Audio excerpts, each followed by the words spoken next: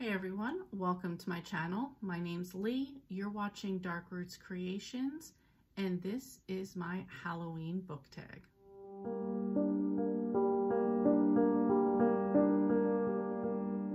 So I originally watched this on Bill Rutenberg's channel. I will also link his video as well as the original creator below.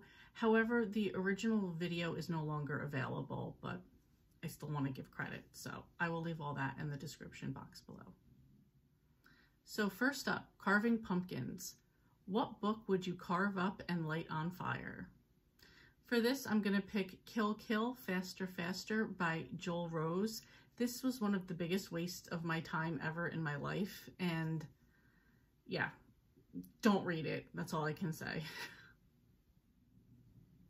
Number 2, trick or treat. Which character is a trick? Which character is a treat? For this one, I'm going to go with the book The Good Sister by Sally Hepworth. In this one, it's two sisters, Fern and Rose, and they're each telling a story, one from the past, one in the current. And between the conversations in both stories, you kind of have to decide which sister's the good one and which one is not. So I think that's a good trick or treat. Number 3, candy corn. What book is always sweet? I'm gonna say anything by Debbie Maycomer, but to be more specific, anything Christmas by Debbie Maycomer. Number 4, ghost. What character would you love to visit you as a ghost? Gonna go a little different here. I'm trying to change up my answers for some things. For this one, I'm gonna pick Magnus Bane from the Shadowhunter Chronicles by Cassandra Clare. Magnus is a warlock, and a gay warlock, if that matters to anybody, and I just think his humor and his impatience for people is funny. So if he ever did die and came back as a ghost, I think it would be fun to hang out with him. Number 5, dressing up in costume. What character would you want to be for a day? I'm going to pick Jack Stone from The Witch Squad by MZ Andrews.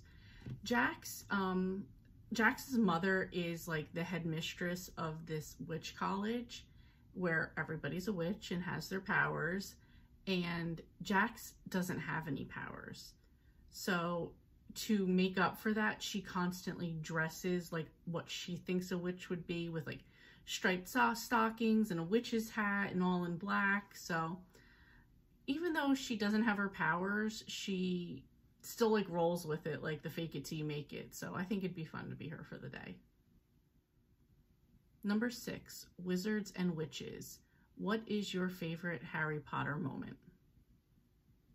Now, I've never read the books, so I only have the movies to go on. And it might be cheesy, but I'm going to say when the kids go to Hogwarts for the first time up until Christmas. Just seeing Hogwarts during that time was magical. Seeing them experience Hogwarts for the first time and just all the magic that went along with that, that was probably my favorite part. Number 7, blood and gore. What book was so creepy that you had to take a break from it for a while? I had to think back on this one because I don't really read horror or creepy, but I did when I was younger. So thinking back on this, I'm gonna go with The New Girl by R.L. Stine, and this was from the Fear Street series. Anyway, that's it. Just a quick fun tag. If any of you want to do it, tag your it. If you still want to answer the questions and you don't have a channel, please feel free to leave your answers below. I would love to read them. Thank you so much for watching, and I will see you next time.